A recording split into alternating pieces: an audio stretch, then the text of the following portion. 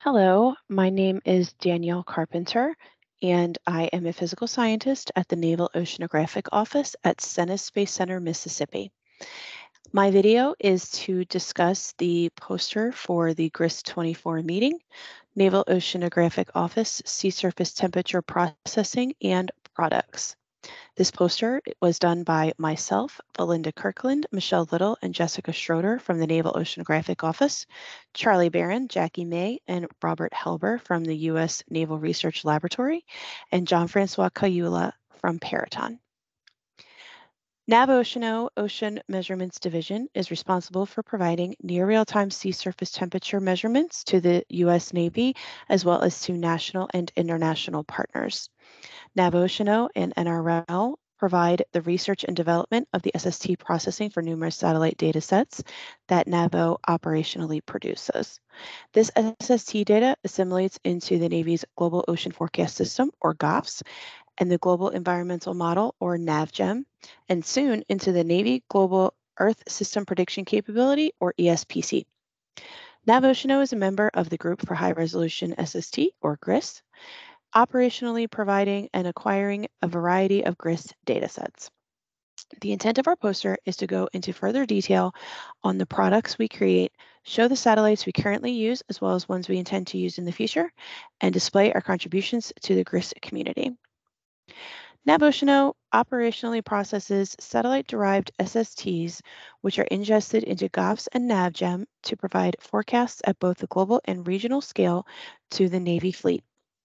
The following satellite sensors are used: METOP B and C GAC-FRAC AVHRR, Sentinel-3A and 3B Slister, EWSG-1 previously GOES-13 Imager, SNPP and NOAA 20 VIIRS, GCOM-W1 AMSR-2 SST, Meteosat-9 or MSG-2 and Meteosat-10 or MSG-3 Severi, Himawari-9 AHI, GOES-16 and GOES-18 ABI, and recently, we have deemed NOAA 21 VIIRS to be operationally ready for when users are requiring the need.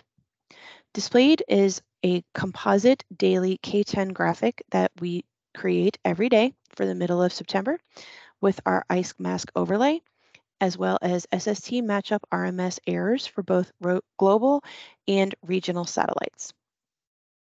Our customers include Fleet Numerical Meteorology and Oceanography Center, or FNMOC, the Navy Research Lab, or NRL, the National Centers for Environmental Prediction, the National Centers for Environmental Information, the Jet Propulsion Lab Physical Oceanography Distributed Active Archive Center, NOAA Earth System Research Laboratories, the Australian Bureau of Meteorology, the Global Ocean Data Assimilation Experiment, Ocean Imaging, variety of scientists at Woods Hole, and Environmental Canada.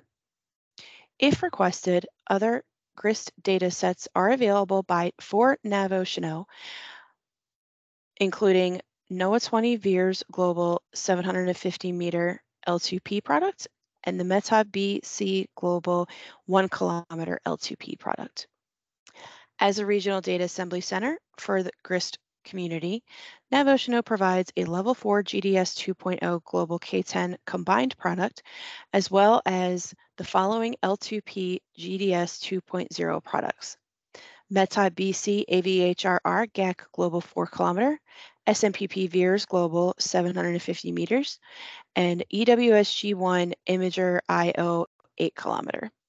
We also have GCOM-W1 AMSR-2 and RT-L2P data that we receive from JAXA, Sentinel-3A and 3B Slister L2P data we receive from STAR, and the MSG-2 and MSG-3 Severi L3C data that we receive from the PODAC cloud. We show here an example of EWSG-1 imager processing, and the satellite is currently positioned over the Indian Ocean.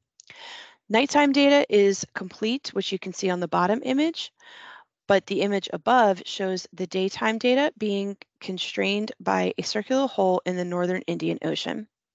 This is due to the GOES 13, 14, and 15 satellites not having the 12 micron channel needed in order to process data effectively. The 4-micron channel, which is used, is affected by solar radiation. So when the radiation is too strong, the daytime hole appears. We expect this to continue to be an issue when EWSG-2, which is the GOES 15 satellite that is drifting into place at this time. We expect the hole to also remain. Future satellites and sensors that will be ingested into our processing are METOP SG-A1 and B1 FRAC, Sentinel-3C and 3D Slister, GOSAT GW AMSR-3, WSF-M1 and WSF-M2, EWS-P1 and EWS-P2, MTG-I1 and MTG-I2, GOES-U, JPSS-3, GeoXO, and SIMMER. This concludes the discussion about our poster, and thank you very much.